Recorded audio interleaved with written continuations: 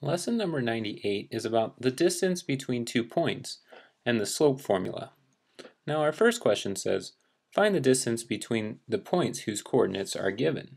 Now these points are 4, 2, so 1, 2, 3, 4, and 2. Here's our first point. And our second point is negative 3 and negative 2, our second point.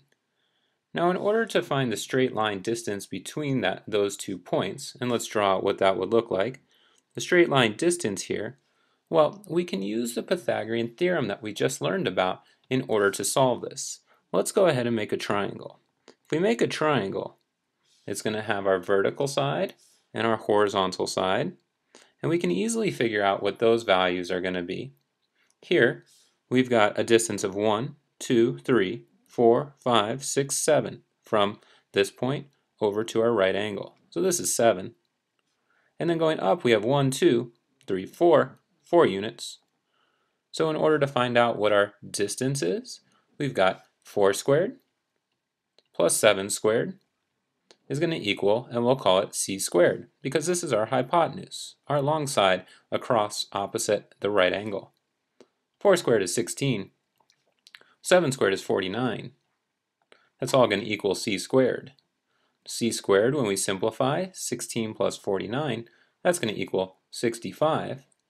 And if we look at 65, we have to think about whether that can be broken down or whether we're going to leave it just as it is. Now, we need to take the square root of both sides, so the square root of 65 is going to equal c. And the square root of 65, that cannot be broken down to be any more simple. So, we've got our final answer. Our distance is the square root of 65. We don't want to simplify that to our decimal because we'd lose precision because we would have to round our decimal. We want to leave it just like this. Now let's look at the next one. Find the distance between these points. We have 3 and negative 4. And we have negative 5 and positive 2. So if we want to find the distance between these points, let's draw out what that would look like. We'll use red this time, and it's going to be right here. Now this time, let's go ahead and make our triangle going up. In our last example, we drew our triangle on the bottom side. This time, we'll draw our triangle going up vertically, and then across horizontally. And we can figure out the same thing. So, our distances. Our distance is going across. Well, from our left point to our right angle, we must have a total of 8 units. And then going down, we must have a total, we've got 2, and we know we have negative 4 more. This must be 6 units. So let's use the Pythagorean theorem. 6 squared plus 8 squared equals c squared. 6 squared is 36, plus 8 squared is 64. That's all going to equal c squared. Well, this is a nice one, because we got 100 equals c squared. We know we have to take the square root of both sides to undo the square. So the square root of 100 equals c. And the square root of 100, that's a nice one, that's 10. So 10 is equal to c. And we've got our final answer. So 10 goes here. Now, this is one of our Pythagorean triples. If you look at your notes, you won't see this one exactly. But what you'll see is this: 3, 4, and 5. And notice how those are in the same proportion. 3, 4, 5. If we double all those numbers, we get 6, 8, 10. And Pythagorean triples will always work in proportions like that. So if we double them, it stays the same. If we triple them, it stays the same. They're always in that proportion. Now the second part of our lesson today is a little bit different. This one says, find the slope of the line that passes through these points. We have negative 3, 4. And one way to do this is to graph. So we have negative 3 and positive 4. Then we have 5 and negative 2. Let's go ahead and draw a line that goes straight through these points. So we'll use our diagonal tool. And it looks like we're going to get something just like this. Now notice where I put the line makes a big difference. If I put it on this, it will cross through several points on the grid. And if I put it like this, it crosses through slightly different points on the grid. So figuring out exactly where to go for your slope can be challenging, unless you go figure out how many you go across, how many you go down. But remember, slope equals the rise over the run. So the rise comes first. We go 1, 2, 3, 4, 5, 6. So in this one, since we're reading from left to right, we actually go down 6, and our run is 1, 2, 3, 4, 5, 6, 7, and 8. So down 6 over 8, which equals negative 3/4. And we'd have our final answer for our slope here.